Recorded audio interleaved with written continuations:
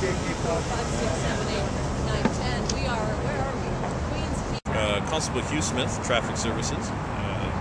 This morning about 7:30, we got a call for a cyclist struck by a streetcar down here at Lower Spadina Avenue and Lakeshore Boulevard West. What we have is a situation where we had a cyclist, a 60-year-old Toronto man, was in the center median of Spadina Avenue and Lakeshore Boulevard, waiting for the light to change eastbound on the south side.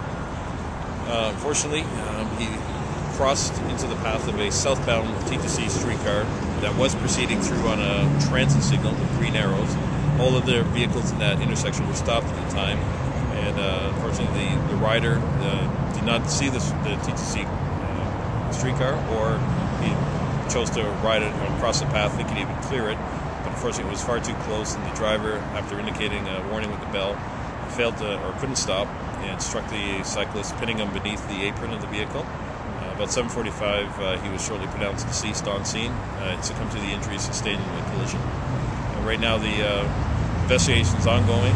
We have traffic services reconstruction officers here, as well as the T2C is running a parallel investigation on the transit system here. We have opened up east and westbound Lakeshore, but traffic is being diverted on southbound Spadina going east right now. And you said that was a 60-year-old, the victim was 60 years old? Yes, he was 60 years of age. He is a Toronto area resident man, and I have no idea where his destination was at this time, or where he's going. We do know he's heading eastbound on the south side of the intersection. Some witnesses over near coffee time said that his bike survived. His bike survived? Yeah. Well, it's a vehicle.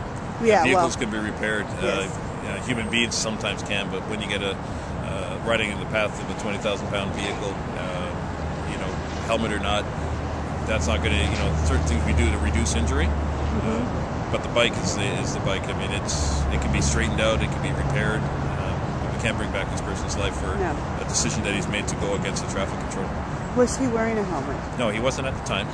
Not that it would have helped in this collision. Like I said, it's to reduce injuries for slow speed contacts or falls.